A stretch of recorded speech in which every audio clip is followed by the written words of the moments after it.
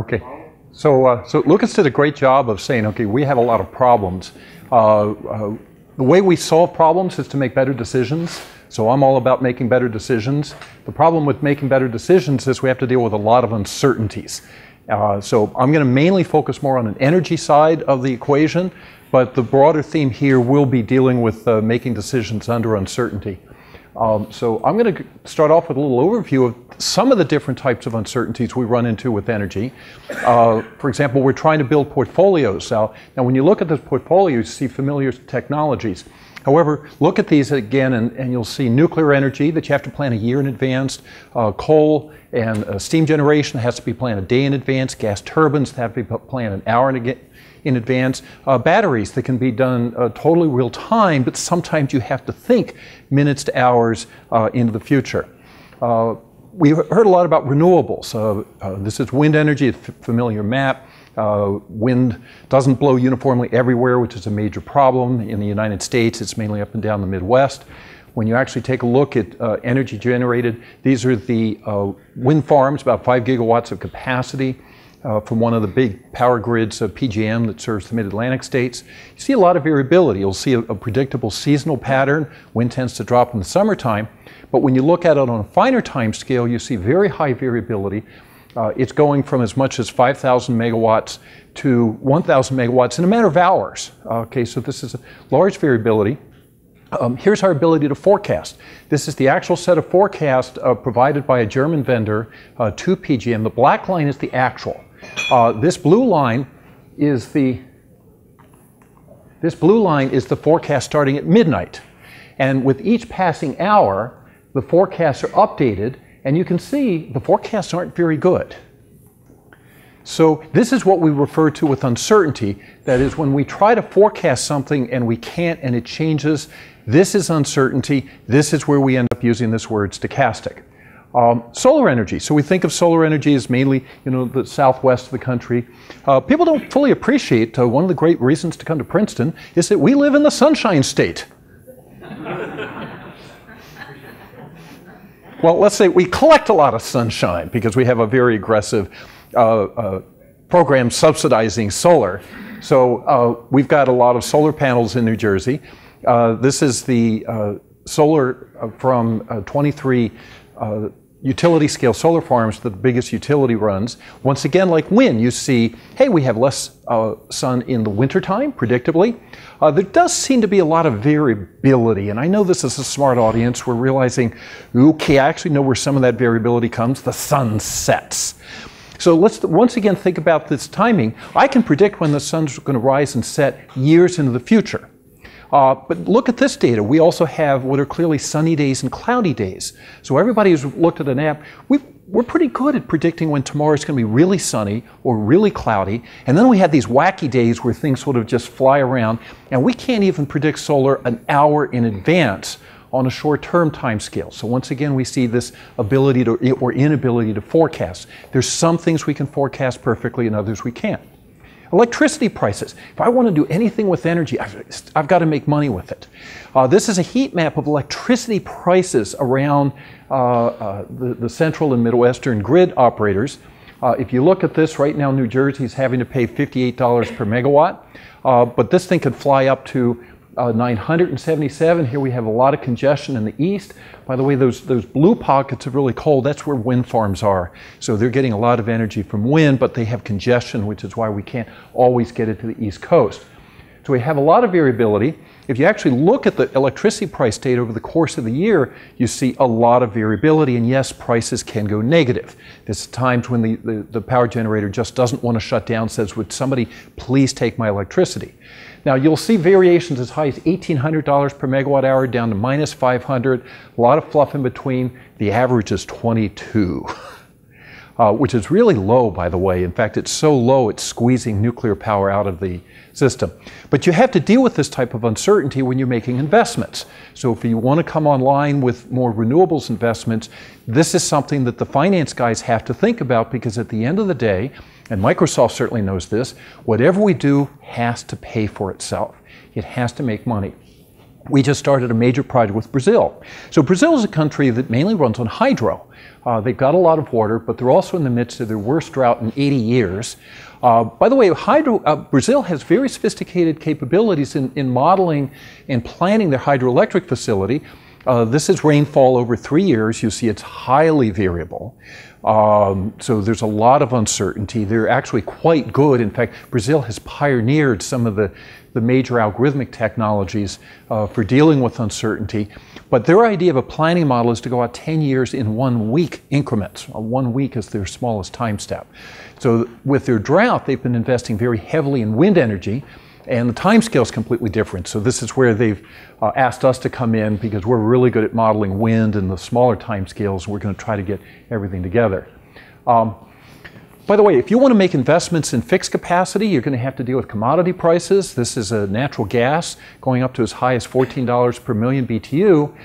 For a period of time, it was running around $4 per million BTU, spiking to 120. Basically, New York ran out of gas. And we just ran out, and the prices went crazy. But this is another type of uncertainty, commodity uncertainty. If you look today, earlier this year, gas prices were around $1.70 or $1.80. Now they're back up to $3. So all the people who have to make these investments have to deal with a horrendous amount of uncertainty.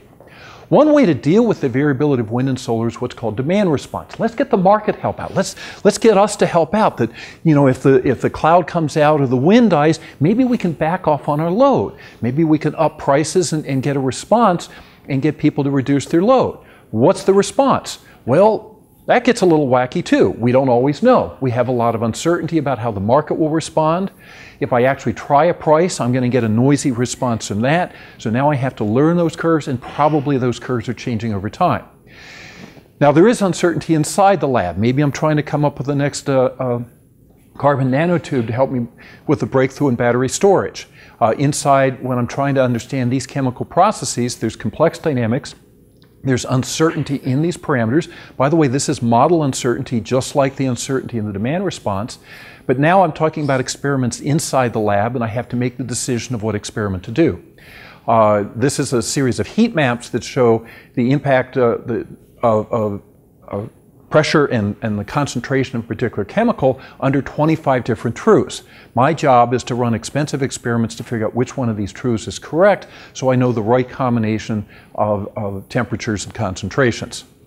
So one of the things we have to do when we're understanding variability is to distinguish between predictable variability, such as the sun setting, and stochastic uncertainty, which comes in all these different flavors. Some of it very spiky. The different types of uncertainty here have to be modeled. So one of the things that my community likes to focus on is making the best decisions, but one of the themes that I'll be bringing out is, as we work with real problems, not just proving theorems and, you know, and doing the usual stuff that academics do, if you want to actually solve a real problem, you're going to end up spending a lot of time modeling. Okay? So we like to come up with optimization and optimize this, that, and the other thing, but to optimize, you have to optimize a model. We need the right model. Modeling is a really big deal. So I'm going to talk now about modeling. So modeling is a really interesting thing. Modeling is sort of the forgotten cousin of algorithms, because, you know, if you want to optimize something, if you want to make a decision, if we want to improve the world, you have to make those better decisions. The way we do that analytically, you have to do it from a model. So the problem with modeling is, when you put uncertainty, is, please pick me out a book that you'd like to use. When you do deterministic optimization, there's basically one or two methods. If you come from operations research, we know what linear programming is. The controls people have their own way of modeling that's also very widely used. As long as it's deterministic, it's fine. But you put uncertainty in there, and it's a mess. And I've started calling that the jungle of stochastic optimization, because in every one of these books, and by the way, you can spend an entire PhD career, there's a lot of people who've spent entire academic careers in one of these fields. Okay?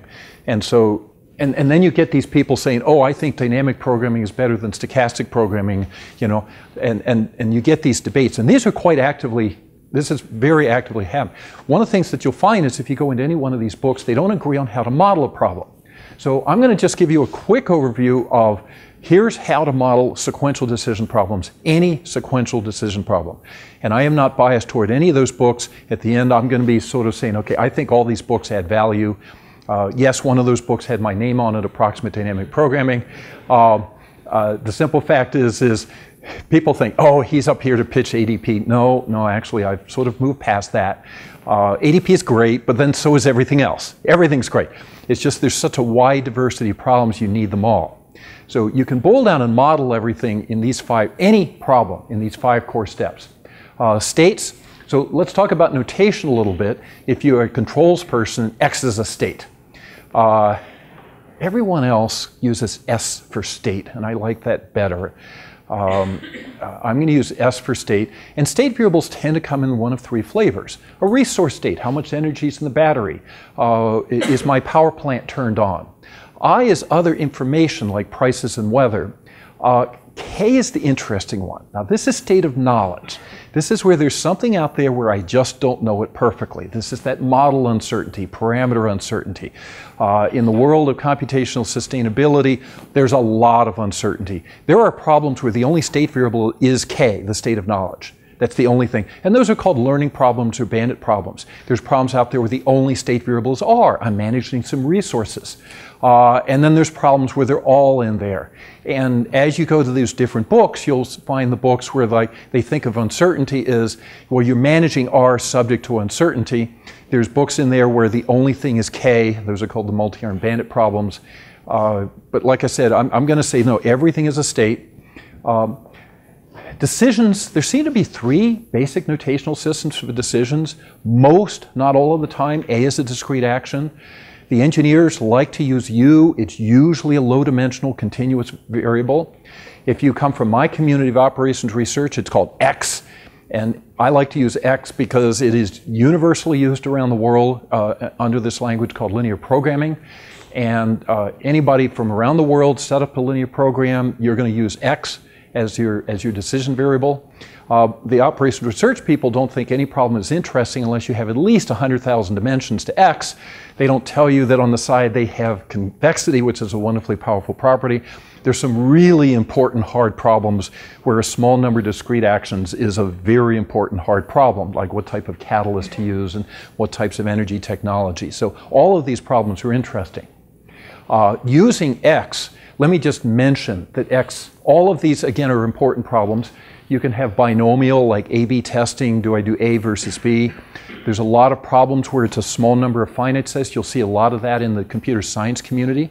You'll see computer scientists using finite or categorical, where X is a vector of multidimensional.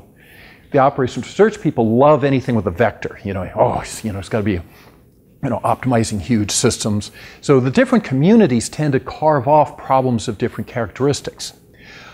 Information. Boy, is this a piece of an important part of a model where there is simply not standard notation. The computer scientists picked up a bad habit from the Markov decision process community where they have a one-step transition matrix and buried inside that is anything random, but they never model it explicitly. Then there's other communities where there's just no standard notation. I spent a lot of time, I'm in a heavily stochastics department, talking to my academic friends and said, okay, we finally settled in on capital W as our generic variable. W is information that first became known at time t. Now, when you model real problems, you can't always use W. You've got to use prices and resources and energy, and they can be uppercase and they can be lowercase. And I said, fine, just put hats on them all. But all of them become known at time t. Because I'm like, okay, I can't live with one notation. You'll talk to the mathematicians. To be random, it has to be capital letters, And they're very insistent on this. Oh, it's not random unless it's capital. And furthermore, if it is capital, it must be random. The simple fact is, if it's indexed type by t, it's not random at time t. So nothing in there, everything there is random before time t, and it's not random after time t. So that whole notational, it's funny to go into communities and you realize, boy, they've got this notational system, it just doesn't work. Anyway, I have modeled a lot of complex problems with this system. The transition function, oh, by the way, I skipped over something, I'm sorry.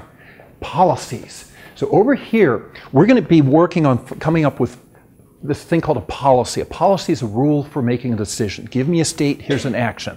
And for the moment, I'm just going to say whatever notation you like. If you like X for decision, which I'll be doing, capital X superscript pi is a policy.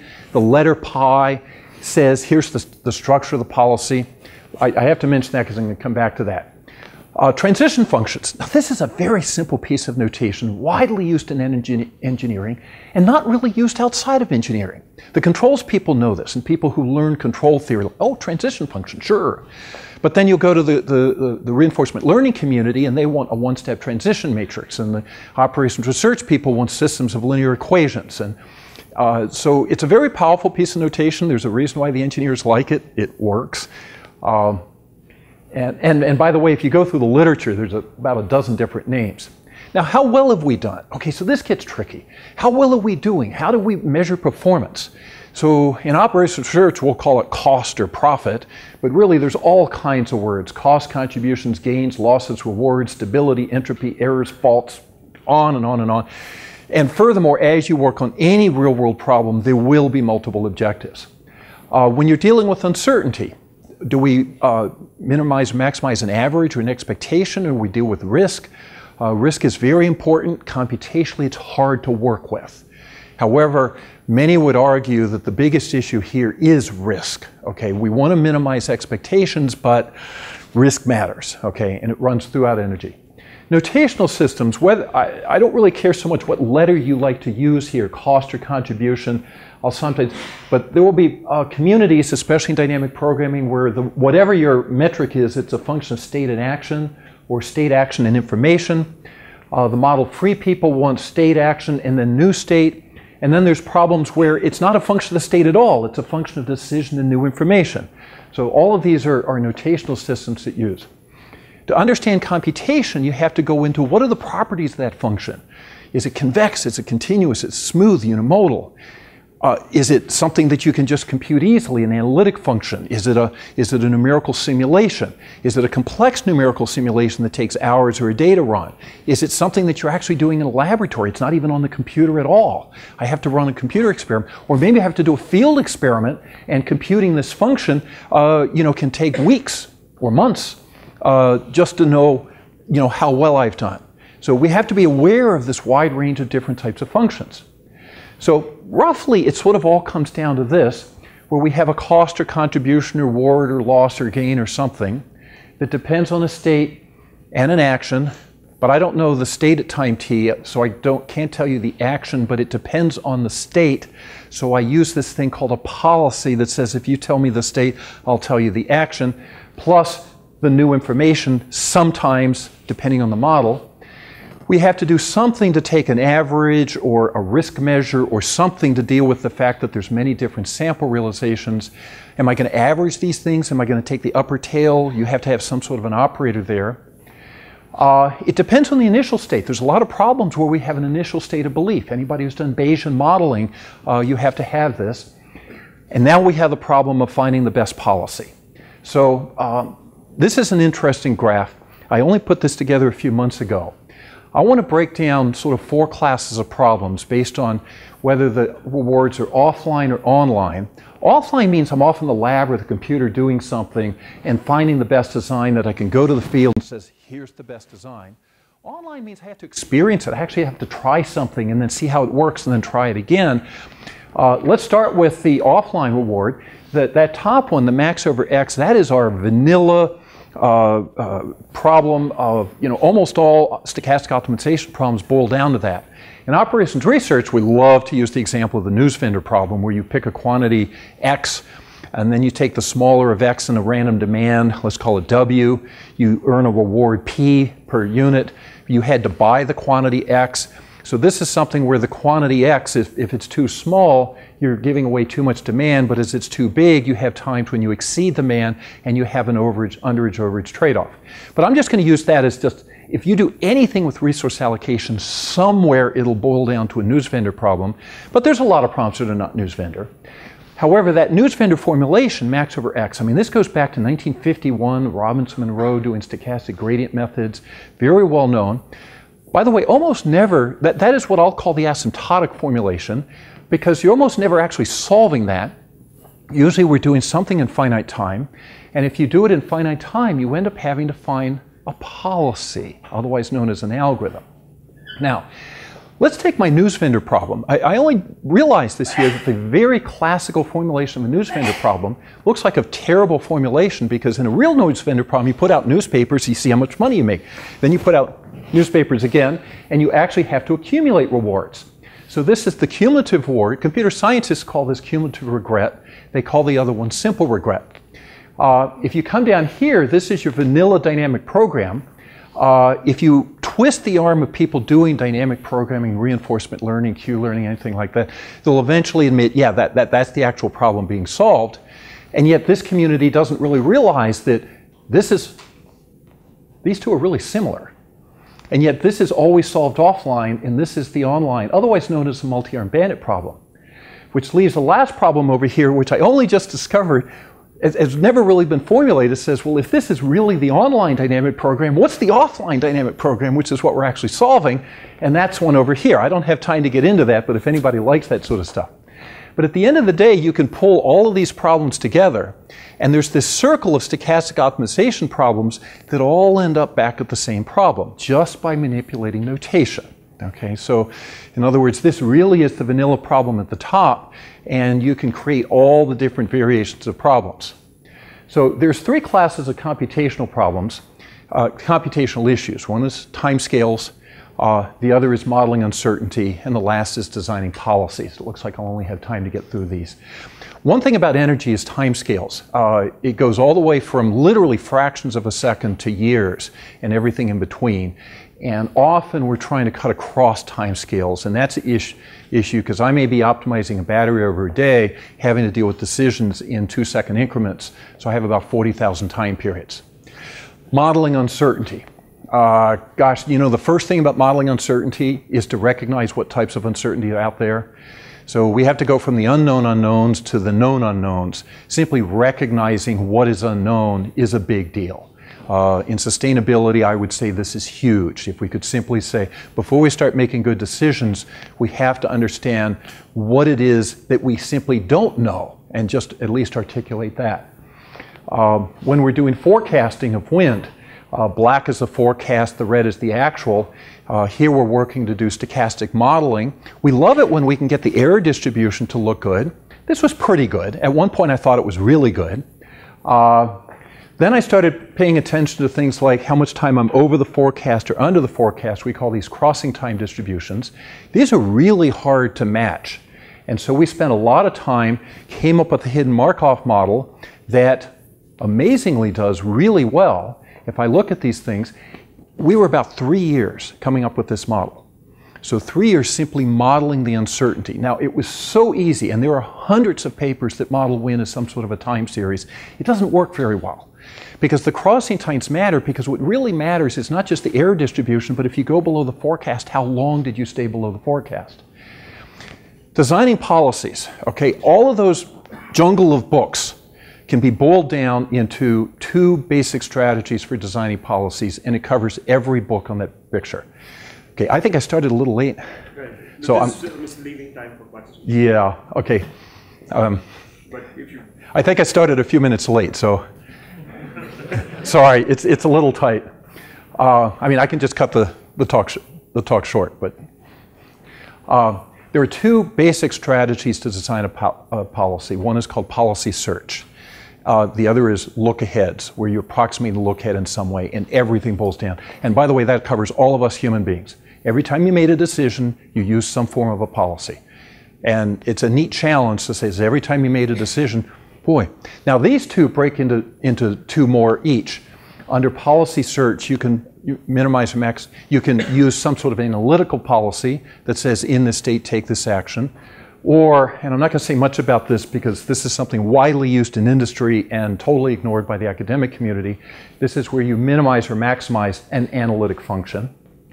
And then in the approximation, when you look ahead, that top equation, boy, if I could solve that, I'm done. That's the optimal policy. I'm done. Okay? The problem is this messy thing here. One way to handle this is to approximate it to some function called a value function, and everybody doing dynamic programming, reinforcement learning, Q learning, that type of thing, that's what they're doing. But another way is to say, you know what, let's just approximate that. Let's just make it simpler, like maybe use a deterministic look ahead. There's a lot of computer scientists would call it Monte Carlo tree search. There's a lot of flavors of look ahead. And so basically it all boils down to these 4 classes. So there's the 4 fundamental policies, 2 based on policy search, 2 based on look ahead. But of these, the first 3 involve some kind of function approximation. So this is where the machine learning community gets into play, because all of that involves some kind of machine learning. So let me probably close up just with this one example. I'm going to take a very trivial problem here, a little basic battery storage problem. Now, there's a lot you can do with this. And by the way, I can change names from battery storage to other types of inventory problems. However, this very, very simple little problem turns out you can create a lot of variations. We created 5 different flavors, just tweaks on this, just changing the nature of the data. And then we created 5 different policies. The first 4 are each of the 4 classes of policies. The 5th one is a hybrid. And we found that all of them work best on one of the variations.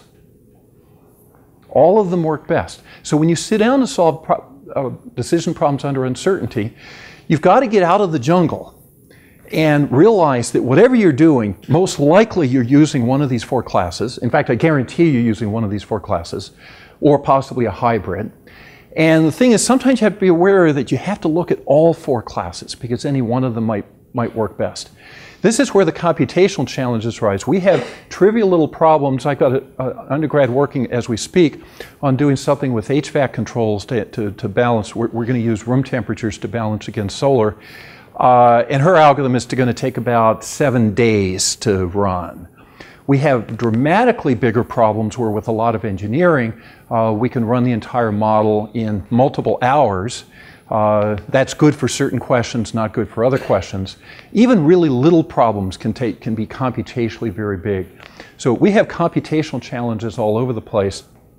I'm going to claim that the real challenge here is what we have to do is we have to take our traditional vision of theory versus application and realize that in between what links theory and application is computation and modeling. If you want to do computation, you have to do a model, and modeling is the beginning of taking these complex, challenging problems and turning them into something you can put on the computer. So I'll stop here. Thank you.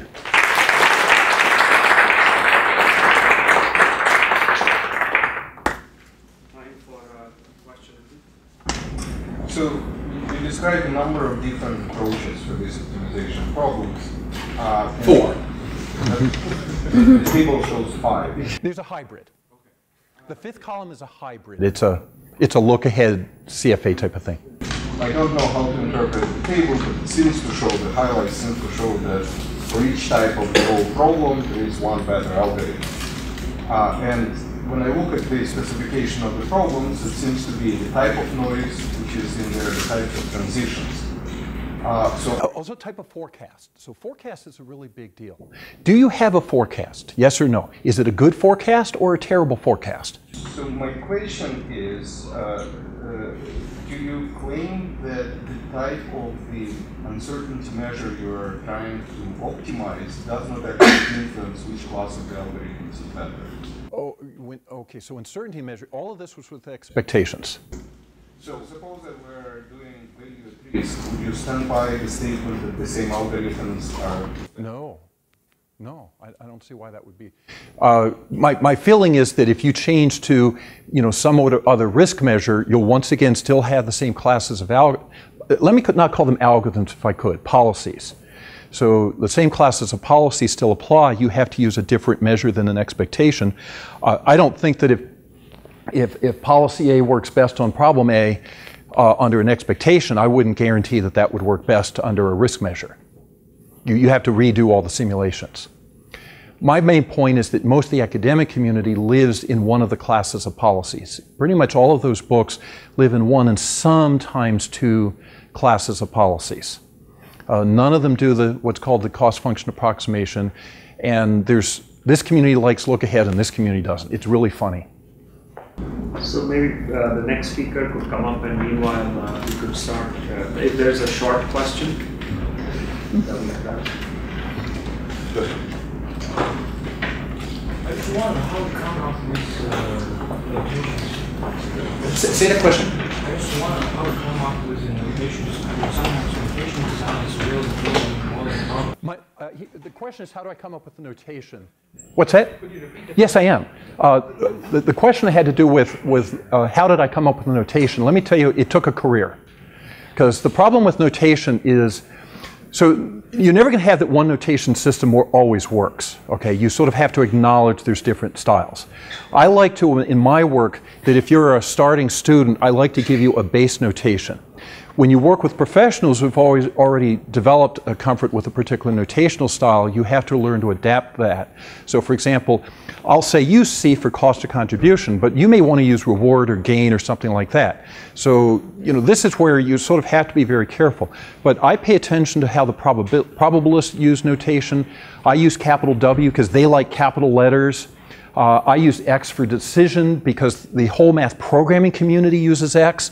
It takes a long time you can't avoid all conflicts. You try to minimize them. Okay, thank you so much. Thank you.